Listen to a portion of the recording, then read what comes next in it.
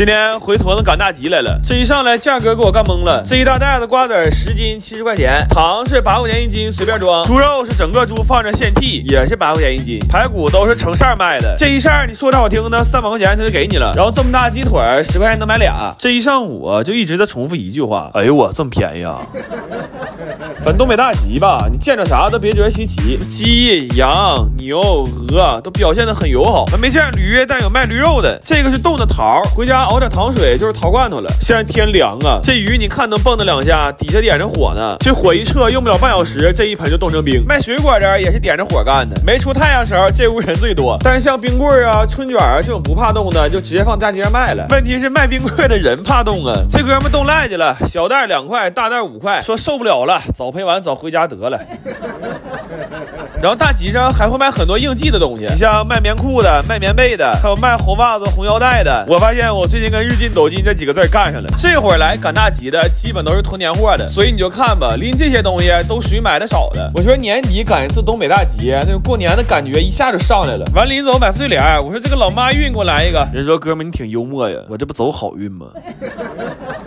完今天晚上吃的就都是在大集上买的。我是真愿意赶大集，第一是为了凑热闹，第二是我愿意听他们说话，这一个个嘴都可碎了。我多多少少呢在看他们的时候找到一点你们看我的感觉啊，就是找乐来了。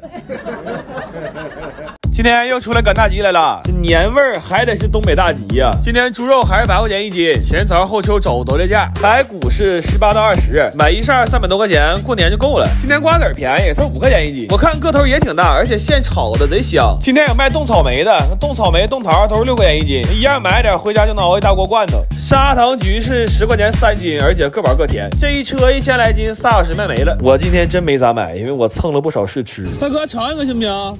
行。我再拿俩走啊。然后大集吧，每次都有点出其不意的东西。这最近多火呀！狗见愁牌大骨头，这么长嘴的鱼长这么大，我真是头一次见。还有卖下蛋鸡的，25一只。我卖的人说是一天能下1个蛋。这个是荷包鲫鱼，这玩意儿有意思，它这肚子非常鼓，但是看不出来是油还是籽，反正是油就窝囊了，是籽就掏上了。但这玩意儿在大集上出现，我觉得是市场偏差。真的，你看这玩意儿进商场，他妈当代年轻人掏不掏迷糊你？